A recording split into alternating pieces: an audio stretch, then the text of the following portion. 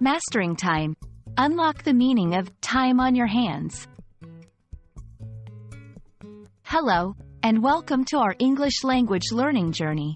Today, we're diving into a fascinating phrase that often puzzles learners: time on your hands. Understanding this expression will not only enhance your vocabulary but also give you insights into how native speakers talk about time and availability. Let's explore together.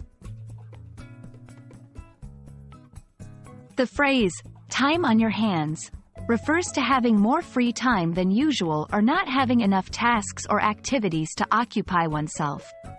It implies that a person has spare time and can choose how to spend it, without the pressure of immediate commitments or responsibilities.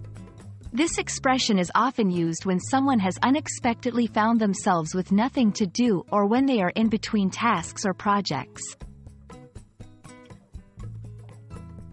While the exact origin of time on your hands is not clearly documented, it is believed to come from the literal sense of watching the time pass by, possibly referring to looking at one's watch or clock, noticing the slow movement of hands indicating time.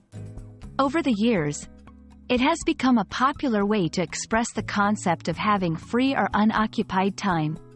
In terms of usage, it is commonly used in casual conversations and can be seen in various contexts, from personal situations to professional environments. For example, if someone's project at work is completed ahead of schedule, they might say they now have some time on their hands to help others or pursue personal interests. To better understand how to use time on your hands, let's look at some examples.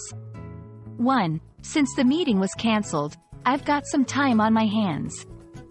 Would you like to go for a coffee? 2.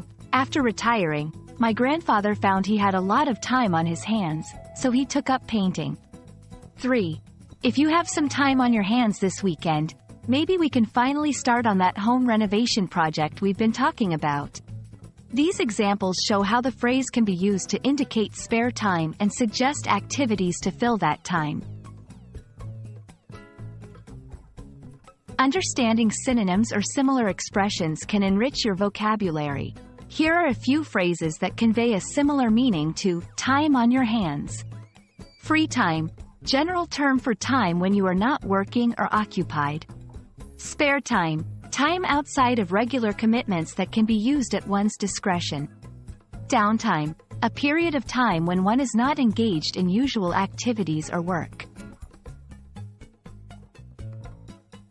Having time on your hands can be a blessing, offering you the chance to explore new interests, relax, or catch up with friends and family. We hope this video has illuminated the meaning and use of this expressive phrase in the English language. Remember, how you choose to use your time is entirely up to you. Make it count. Thank you for joining us today. Keep practicing, and see you in our next video.